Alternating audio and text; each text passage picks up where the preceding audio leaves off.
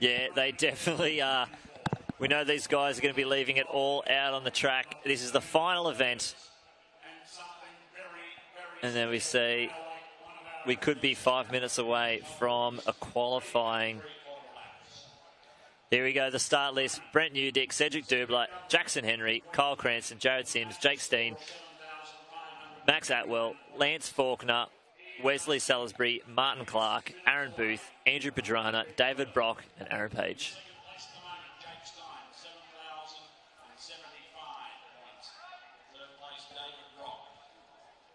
It's a tough time, I think, in the decathlon, what these guys are thinking about on the 1500 start line. Oh, we're just going down to Mossy on the start line. Oh, how exciting down here. I can sense the anticipation in not just the crowd, myself, Brody, the cameraman, but also Cedric Dubler. You can see him there, the man with the bluish shirt there, the nice orange spikes. This one is going to be an absolute belter. We're going to see the crowd go off. He's got to do a 4:58 here, and he'll be the first qualifier we've had in the decathlon, in the Olympics, since the year 2000. Here we go. It's about to start. Back up to you guys. There we go. We are off. We won't see anyone absolutely drop the pace here, but hopefully Cedric can tack on the back of someone, find that comfortable pace. When he did his 4:57, like he said before, at the Queensland Champs, he did that by himself. He was miles and miles in front of everyone, and there wasn't anything on the line. It was just a state title. He complete, I think he was a 7,700 points, so could be on here for a 400-point PB, and, well, this is the time to do it if you're going to do it somewhere.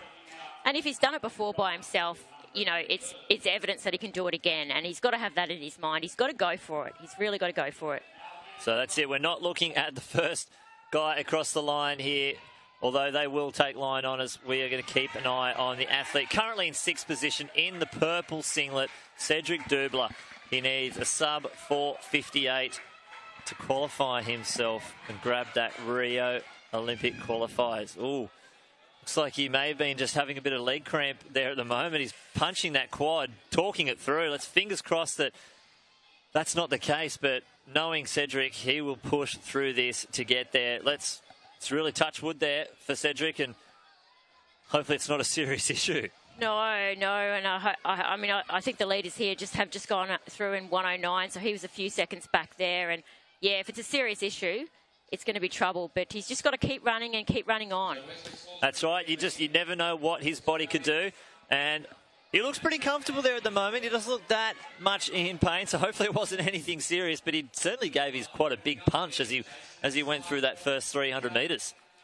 Yeah, it's a bit of a scare, but I think he looks like he's running all right, and he's just got to keep the momentum going, and you know, and look at those guys in front of him and really feed off them, and just try to increase his pace as much as he can over this last 800. That's right. So they're going to come around with 2 laps to go. Fingers crossed he can just tuck on the back of someone. I know the crowd has really been hanging around. It's a big crowd. There's not many more events left to go in this program, but Cedric could be 800 metres away from an 8,000-point performance, and this is big if he can get through here.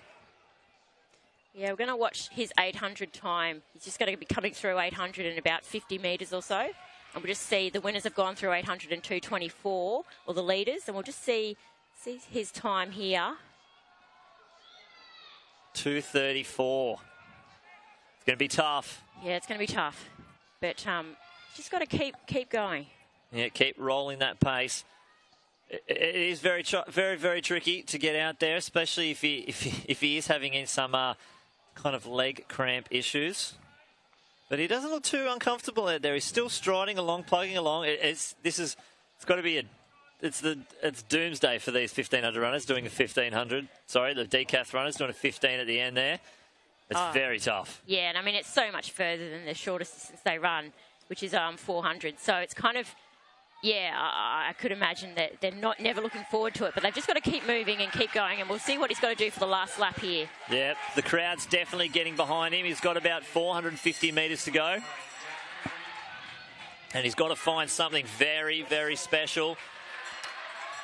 It's going to be very close. He's got a bit of time up his sleeve, though. He's going through the bell, 3:36, so he could have a minute 20. Yeah. 80, yeah. About 86 seconds, and that's not too much of an ask. Yeah, no, it's a little bit faster than what he went through 800 in, or about, it's quite similar. So we'll see what he's got here. 300 to go. We're at 3:57, so he's got to break 60 for the last 300. He should be able to do that. He should be able to do that. He's a pretty fit guy.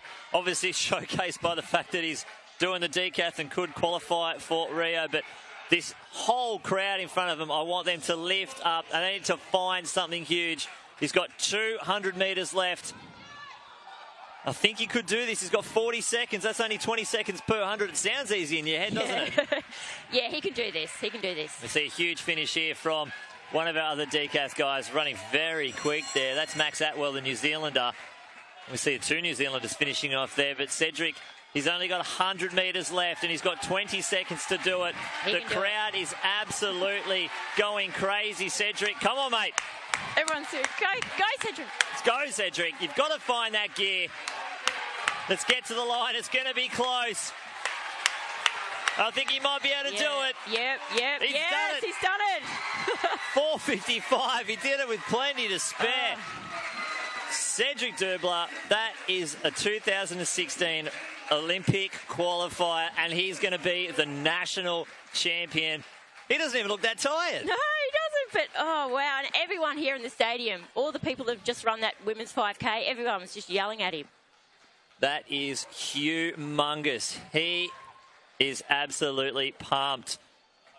Robbo's in there straight away. You're right. He might have to go talk to his coach first and his fans. He's got to just go and catch up with the fans, guys, and we'll give him that permission to go and do that. What about that, folks? The crowd here, well, it's only a pretty small crowd, you'd have to say, but the crowd here has been absolutely entertained.